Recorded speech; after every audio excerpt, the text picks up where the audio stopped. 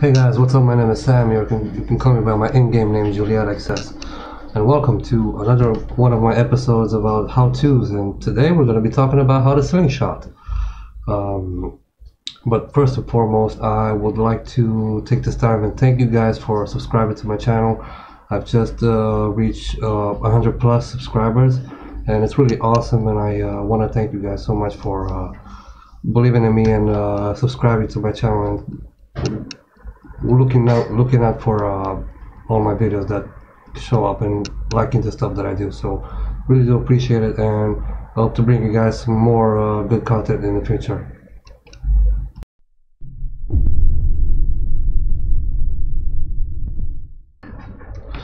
Now, what is slingshotting?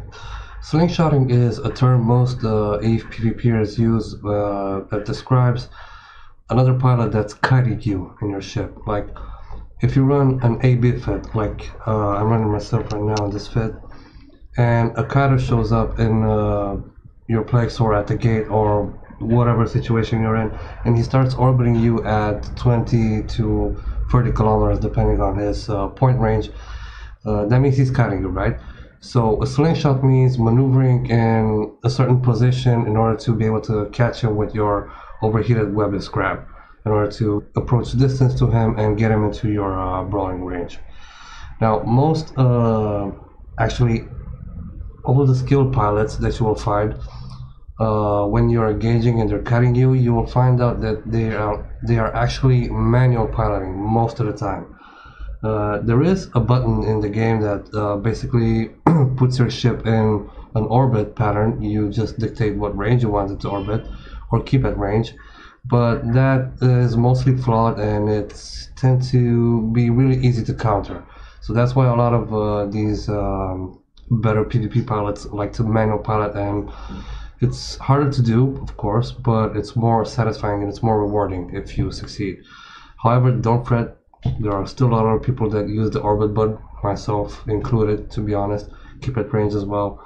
So this slingshot will not guarantee you it will work all the time, but at least, and keep in mind this is important, at least it will give you a fighting chance, and I'm going to show you how to do it. Right, so picture this scenario for a second. You are here in the middle of space.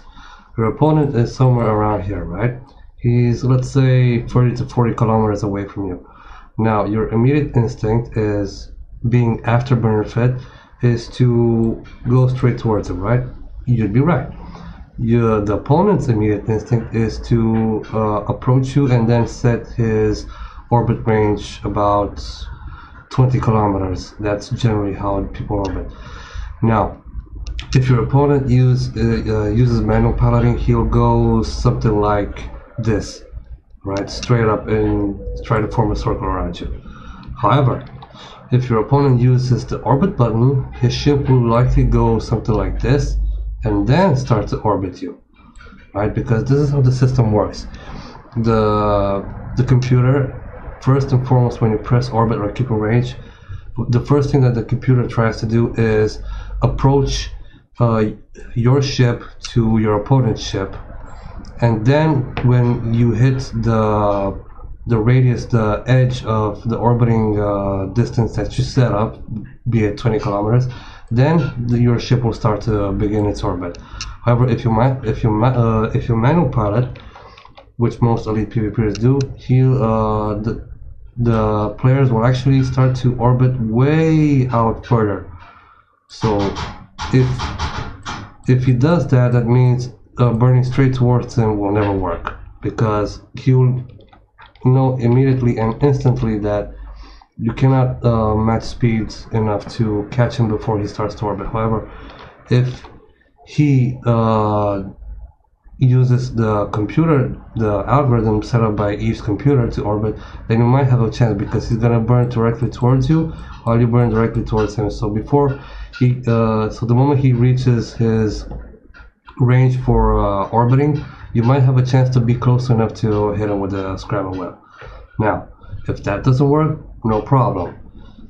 Just refresh this a bit, and I'll teach you how the slingshot works. So, let's say, for instance, you were burning towards him at first, right?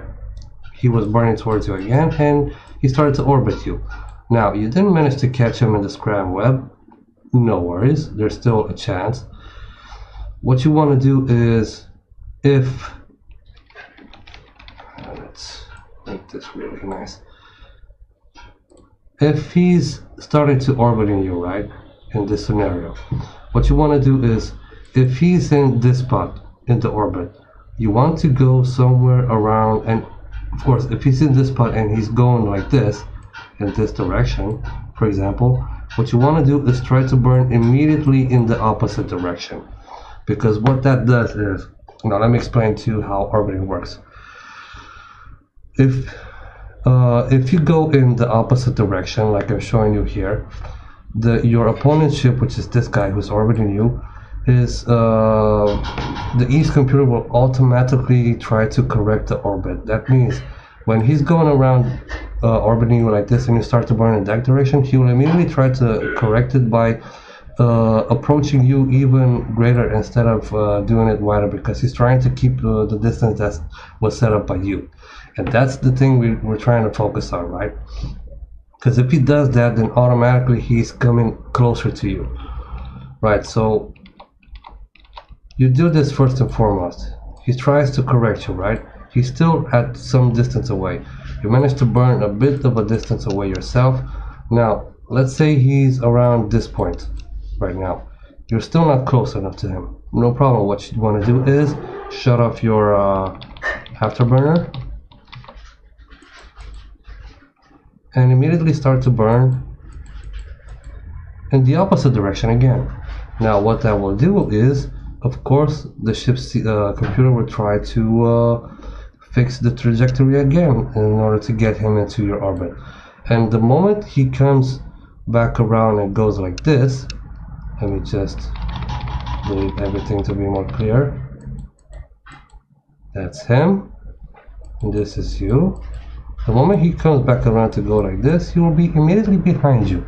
And this is where your slingshot will come in, because for him to correct his approach, he will have to burn at a higher speed. He being microwave drive, it will be far harder for him to stop and go back the other way around to correct his range, because to orbit at 20 kilometers, he has to keep at range 20 kilometers. And that's when you pounce. You have to wait for the perfect moment when you see his burning directly towards you, which you will see by looking at your overview and immediately seeing the transversal or the approach angle is reduced to 0, and his speed approaching you is way greater, because you will see something like 24, 22, 28. You will see here his speed approaching be really great, and really high. So when you see that, that is the moment when you turn around and go straight back to him. And if all goes as planned, you will catch him. If not, try again. No worries. Now, another trick that you can do before you get into that kind of a situation, because that situation takes a bit of while, right? It doesn't really work at the first try. You gotta go into one direction, gotta go into a different direction, and then you gotta go back towards him. What you can do, however, if he's not fast enough, if he's cutting you but he's a bit slower than you, no problem. Say, for example, you're here again. This is the orbit pattern again that he's going. He's going in this direction, right? What you can do is try to determine in what direction he's going, right? And try to go towards his direction that he will come up against. This is what I try first and foremost before I try the slingshot, because oftentimes you can make this work. Or at least what you can do is, if you have weapons that can shoot up to 10 kilometers, if you have projectiles, for example, you can maybe get a lucky pot shot in or two and maybe scare them off or something. So if he goes in this direction, you want to look into space and see the direction he's going, and you want to kind of get a sense to where he will be in space, and just right click in space and go towards that direction. And even if you don't catch him and you mess up, that's fine. Just keep going in the same direction, because he will move right past you, and again he will be going basically into the opposite direction. So his onboard CPU will have to compensate and change the trajectory to go back towards you. And that's when you perform your slingshot, turn around and go back, and wow, you got him. Be amazed at my awesome painting skills. But don't worry, if you do not like my painting, I can show you some in-game footage and I will explain to you step by step how I proceeded with the slingshot. So you're definitely gonna like that. Stay tuned. So I showed up to this place and there was this Tristan that just fought an Atron and killed him. Now I can see by the distances that the Tristan was cutting, so the Atron was after Murphy most likely, but I figured why not, let's have a chance. Let's take my chance to see what happens. By the time I tried to engage the Tristan and the cursor showed up, but that's fine. Now as you can see here, I'm trying to determine the Tristan's orbit pattern and I'm trying to click in space to the direction that he's going to in order to try and catch him. My attempts were interesting enough, close enough, because I could get him into 14 kilometer range, which was just 1 kilometer more than my overheated afterburners range. So by the time I realized I can't really catch him in that way, I just decided to align towards the Celestial in a different direction and just burn away. And as you can see here, I managed to get away from him and I was able to warp out if I wanted to. But at the split second, I decided to stay back, and luckily I did, because I noticed his speed was greatly increasing and coming straight towards me. And that's when I turned around and boom, webbed, scrammed, and in my mercy.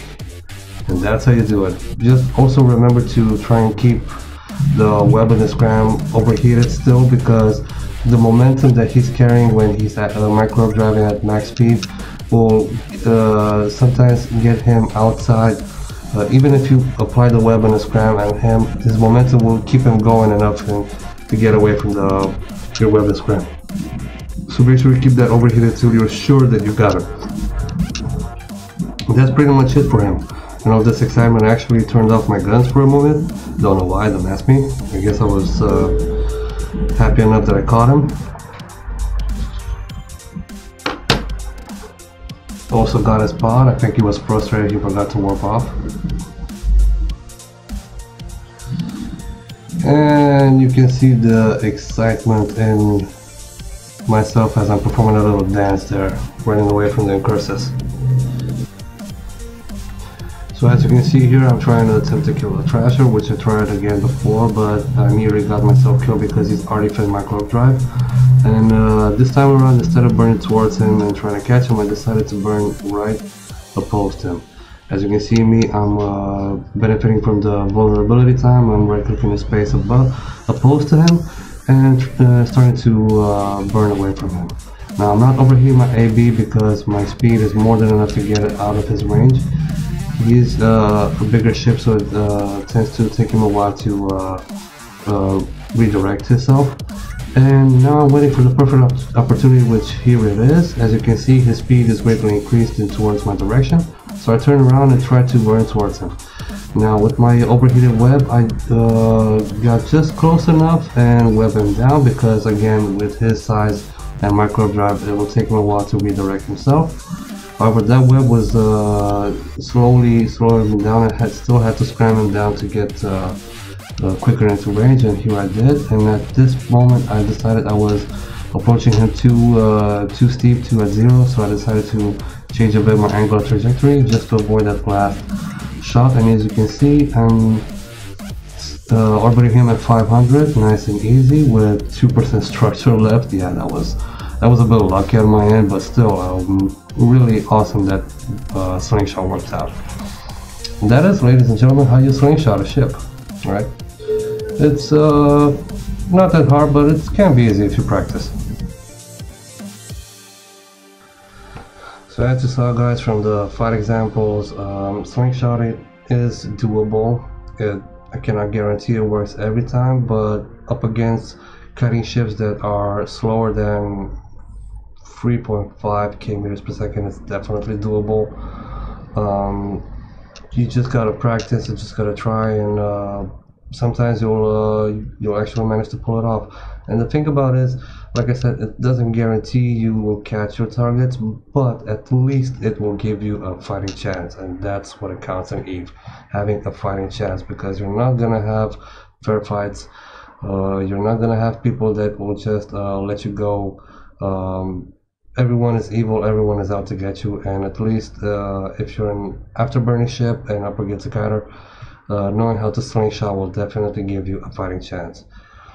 Alright, I hope you guys enjoyed my video, and before I let you go, I just want to say a quick word. If I'm gonna leave a little link in the video description. That link goes to Patreon, which is an awesome site, because since by the way, what date is today? February 15, never mind. On February the 20th, YouTube will gonna cut me off from making any money out of advertisements, because actually my long-term goal is to try to make a living based out of YouTube videos, because I love playing games and I love sharing my gameplay with you guys, and I hope to make a living out of it. But YouTube will gonna cut me out because I don't have 1,000 subscribers or something like that. So I decided to join Patreon, which is an awesome site, and this is why I wanted to tell you that it's not mandatory. It's just how you feel. But I just want to say that with a minimum of $1 per month, you can really help me out and support me and making these awesome videos that I hope you guys enjoy. And yeah, that's pretty much it. I'm gonna leave a link in the video description. I'm also gonna leave the Comet fit in there, so go ahead and check it out. And I hope you guys are okay and enjoying my video. Alright, see you in the next one. Bye.